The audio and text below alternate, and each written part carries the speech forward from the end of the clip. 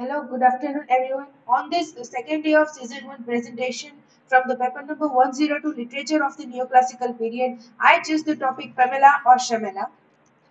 Here is my personal information, and now let's take a look on the both authors.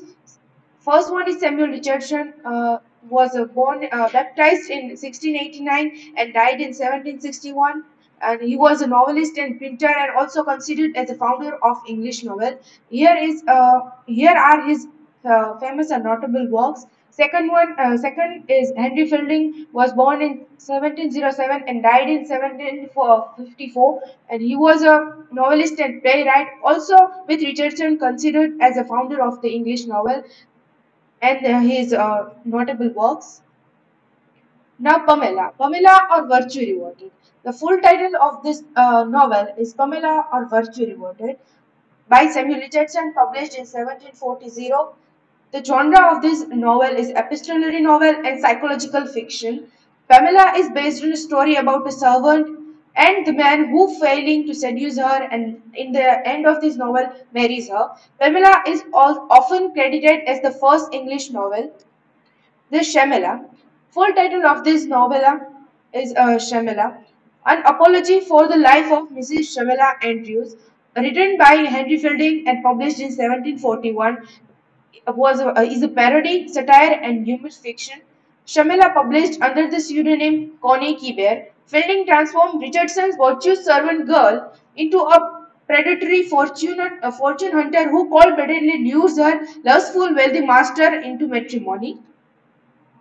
Now with a minor differentiation, the both characters are similar. The first is Pamela, and in the Shamela there is a name of the character is Shamela Andrews. Mr. B in the Shamela introduced us as a square Bobby. Then Williams is introduced as a Reverend William in Shamela, and the mother of Pamela, Mrs. Elizabeth Andrews, introduced us in Shamela as Henrietta Maria Honora Andrews. Now let's see what is a difference between Pamela and Shamela, which make these both novels different from each other. That Pamela seems to have pride and virtue. On the other hand, Shamela exposes as a prostitute who plays the role of virtuous serving girl. Her husband is introduced as Mr. B and remains as Mr. B till the end. But in Shamela, he introduced, as I already said, as a square Bobby in Shamela. Pamela rejects the proposal of Mr. B so many times and saves her virtue in Pamela. But in Shamela, she tries to seduce Square Bobby for his money. She wrote letters to her father and mother, but in Shamela, she wrote letters to her mother only. There is no reference of his father in Shamela. She wrote letters very cleverly and used witful words in Pamela. And in Shamela wrote letters in very broken language and used Cockney words. Cockney is a native language of East London. Richardson's Mr. B became feminized in Pamela, but in Shamela, Fielding masculines the character of Shamela.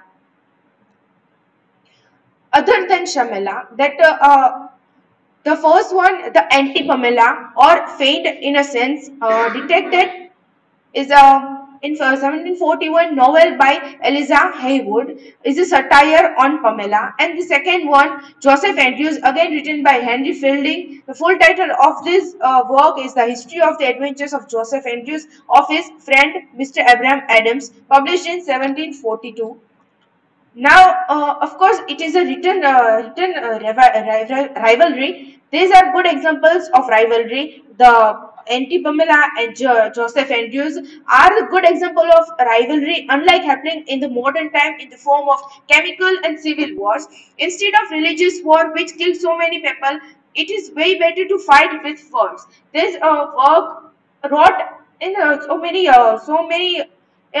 different form. We can write it, but in modern times we cannot able to find this type of rivalry works.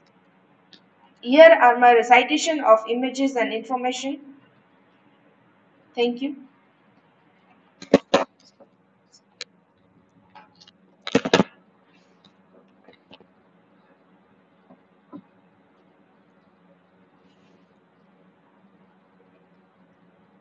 Pooja, my question is why is the Pamela so virtuous rather than Shamela?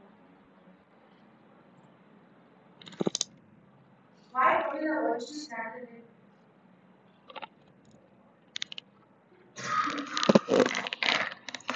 Why Pamela virtues rather than Shamela?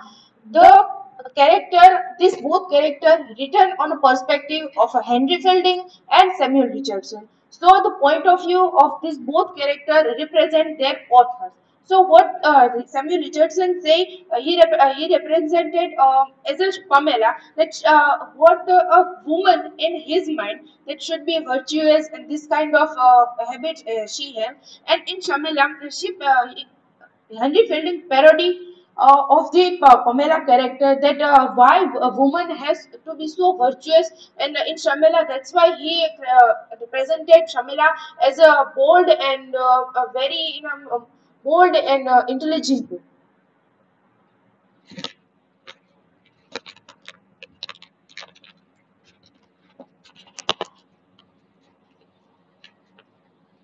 Pooja, why Henry Fielding wrote Shamela? There is any need of writing.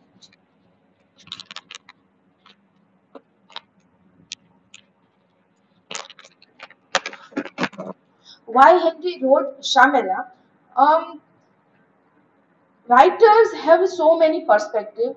He was not able to accept the idea of Pamela of a virtuous girl. That's why it's a point that he wrote his work, his Shamela, not a purpose of a personal, not any personal purpose here, but he cannot able to accept this point that women should have this type of habits and virtues and all these things. That's why he wants to give an example that a woman has to be this too, because there are so many types of different personalities in this time.